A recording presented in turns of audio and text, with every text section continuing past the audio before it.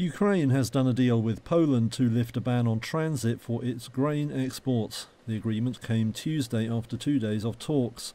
Poland, Hungary and Slovakia have imposed import bans to protect their farmers amid an influx of cheap supplies.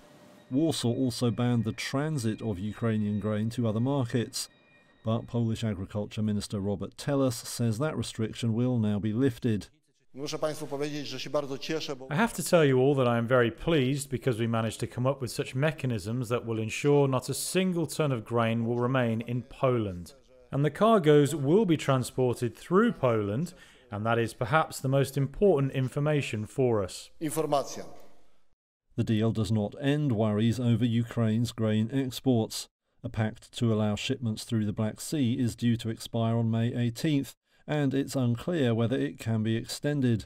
Moscow says a separate deal to facilitate its own agricultural and fertilizer exports is not being upheld. Russian Foreign Minister Sergei Lavrov will travel to New York next week for talks on the matter with the UN Secretary-General. On Tuesday evening, UN spokesman Stefan Dujarric said the stakes were high. There are a lot of people around the world who depend on the food and the grain that's exported, who depend on fertilizer.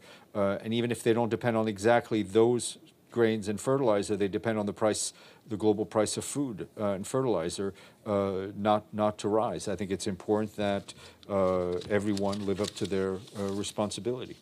Ukraine says Russia has been blocking ship inspections in the Black Sea, creating a logjam of vessels, though on Wednesday officials said some inspections were resuming. Moscow said any delays were Ukraine's fault, accusing Kyiv of demanding bribes from ship owners. Russian officials didn't provide any evidence to back the claim.